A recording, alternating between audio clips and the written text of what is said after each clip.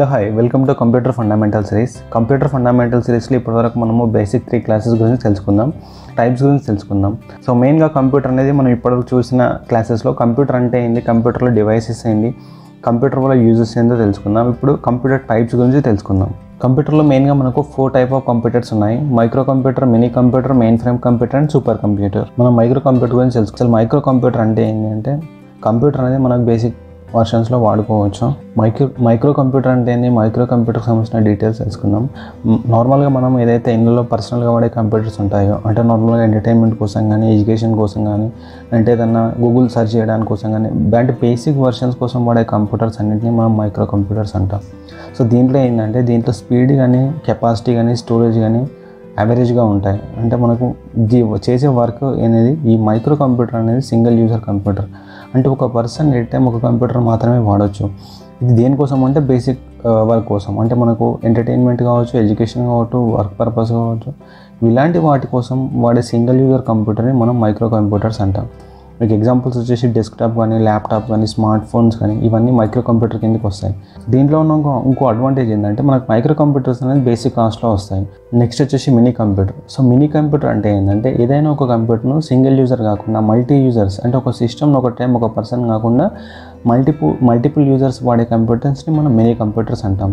So మీరు మెయిన్గా చూసుకుంటే బిజినెస్, ఈ మినీ కంప్యూటర్స్ని మనం బేసిక్గా ఎక్కడెక్కడ వాడతారు అంటే మనకు స్మాల్ బిజినెస్లో కానీ, సో చిన్న ఆఫీస్లో కానీ మనం ఈ మినీ కంప్యూటర్స్ని వాడతాం. సో ఈ మినీ కంప్యూటర్స్ వల్ల యూజెస్ ఏంటి అంటే మనం ఒక సిస్టమ్ని ఒక టైం ఒక పర్సన్ కాకుండా మల్టీ యూజర్స్ వాడుకోవచ్చు. అంటే ఇప్పుడు మామూలుగా మనం బ్యాంక్స్లలో చూస్తాం, స్కూల్స్ కాలేజీలో చూస్తాం. మెయిన్గా వీటిని స్కూల్స్ కాలేజీలో వాడతారు. ఎందుకంటే మనకు ఒక సిపియూ అనేది ఒకటి ఉంటుంది, మానిటర్స్ అనేవి మల్టిపుల్ ఉంటాయి. అంటే ఒక సిపియూ పైన మల్టిపుల్ యూజర్స్ అనేది పనిచేయచ్చు. దీనివల్ల ఏమవుతుందంటే దీనివల్ల మనకు కొంచెం కరెంటు సేవ్ అవుతుంది. అట్లాగే మనం సిస్టమ్స్ అనేది మల్టిపుల్ పర్సన్స్కి మనం ఎట్ ఏ టైం మనం ప్రొవైడ్ చేయొచ్చు. సో ఈ మినీ కంప్యూటర్స్ అంటే ఏంటంటే మనకు సూపర్ కంప్యూటర్స్ కానీ, మెయిన్ ఫ్రేమ్ కంప్యూటర్స్ అంత ఫాస్ట్గా పనిచేయకపోయినా కానీ మనకు మైక్రో కంప్యూటర్ కంటే కొంచెం ఫాస్ట్గా పనిచేస్తాయి. అంటే దీంట్లో స్పీడ్ కానీ, స్టోరేజ్ కానీ మైక్రో కంప్యూటర్ కంటే కొంచెం ఫాస్ట్గా ఉంటుంది.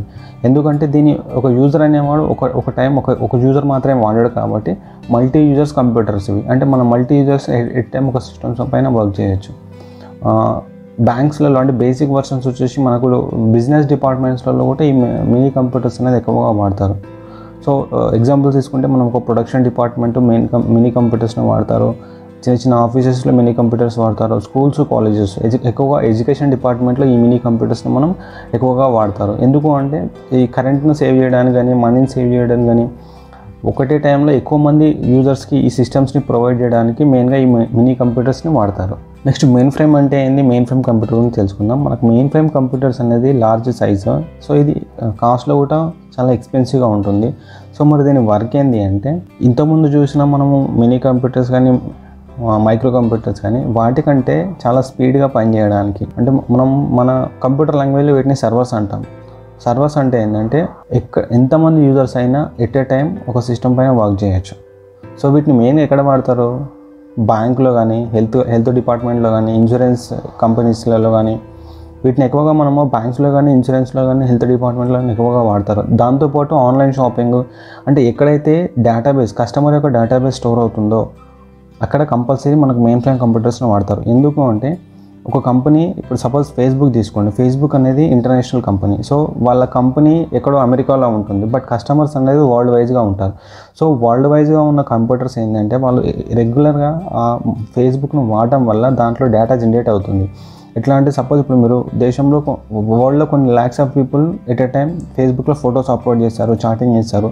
సో ఇన్ఫర్మేషన్ అక్కడ ఈ ప్రొడ్యూస్ అయిన ఇన్ఫర్మేషన్ మొత్తం ఎక్కడ వెళ్తుందంటే వాళ్ళ దగ్గర ఉన్న మెయిన్ ఫ్రేమ్ సర్వర్స్లోకి వెళ్తుంది. సో సర్వర్ అనేది ఏంటంటే స్పీడ్లో కానీ, స్టోరేజ్లో కానీ చాలా పెద్దగా ఉంటాయి, చాలా హై స్పీడ్గా పనిచేస్తాయి. సో ఈ మెయిన్ ఫ్రేమ్ కంప్యూటర్స్ అనేది సర్వర్స్గా వాడతారు. ఇప్పుడు మీరు ఆన్లైన్ షాపింగ్ తీసుకుంటే, ఆన్లైన్ షాపింగ్లో మనం ఒకటే టైం చాలామంది కస్టమర్స్ పర్చేజ్ చేస్తారు. సో ప్రోడక్ట్ సెలెక్ట్ చేసుకోవడం కానీ, తర్వాత పర్చేజ్ చేయడం కానీ, పేమెంట్ చేయడం కానీ, ఇలాంటివన్నీ వర్క్స్ జరుగుతుంటాయి. సో ఇలాంటి వాటి కోసం ఏదైతే ఈ కంపెనీస్ ఉన్నాయో వాళ్ళు ఏంటంటే మెయిన్ ఫ్రేమ్ కంప్యూటర్స్ని వాడతారు. మెయిన్ ఫ్రేమ్ కంప్యూటర్స్ అంటే ఏంటి అంటే మెయిన్ ఫ్రేమ్ కంప్యూటర్స్ అంటే ఇట్స్ లైక్ ఎ సర్వర్. అంటే ఎట్ ఏ టైం ఎక్కువ డేటాబేస్ని స్టోర్ చేసే వాటిని మనం సర్వర్స్ అంటాం. ఇప్పుడు మీరు ఆన్లైన్ ఎగ్జామ్స్ కావచ్చు, బిల్స్ పే చేయడం కానీ, ఎగ్జామ్ ఫీజు కట్టడం కానీ, ఇలాంటివన్నీ మనము చేసేటంత సర్వర్స్ పైన జరుగుతుంది. ఫైనల్గా మనం సూపర్ కంప్యూటర్ అంటే ఏందో తెలుసుకుందాం. సూపర్ కంప్యూటర్ అనేది ఇప్పటివరకు ఉన్న టెక్నాలజీలో ఫాస్టెస్ట్ కంప్యూటర్.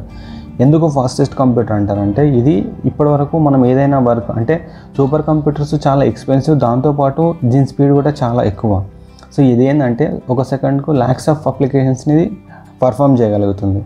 ఓకే, నార్మల్గా మనం ఈ సూపర్ కంప్యూటర్స్ అనేది ఎక్కడ వాడతారు అంటే, మీరు మామూలుగా ఏదైనా కంట్రీ కానీ వరల్డ్లో కానీ తీసుకుంటే హై స్పీడ్ టెక్నాలజీ ఎక్కడ వాడతారు? నార్మల్గా మనకు శాటిలైట్ సిగ్నలింగ్లో కానీ, శాటిలైట్స్ రాకెట్స్ పంపేదాన్ని కానీ, సో మామూలుగా మనకి వెదర్ ఫోర్కాస్టింగ్ అంటే ఇప్పుడు మనకు వెదర్కి సంబంధించిన డీటెయిల్స్ తీసుకోవడానికి కానీ, ఏదైనా సైంటిఫిక్ రీసెర్చ్ కోసం, ఇప్పుడు ప్రజెంట్ మీరు చూస్తున్నారు కరోనా వైరస్కి సంబంధించిన మెడిసిన్స్ కోసం చాలా రీసెర్చెస్ జరుగుతున్నాయి. ఇలాంటి హై టెక్నాలజీస్ అన్నీ మనకు సూపర్ కంప్యూటర్స్ టెక్నాలజీ పైన పర్ఫార్మెన్స్ జరుగుతుంది.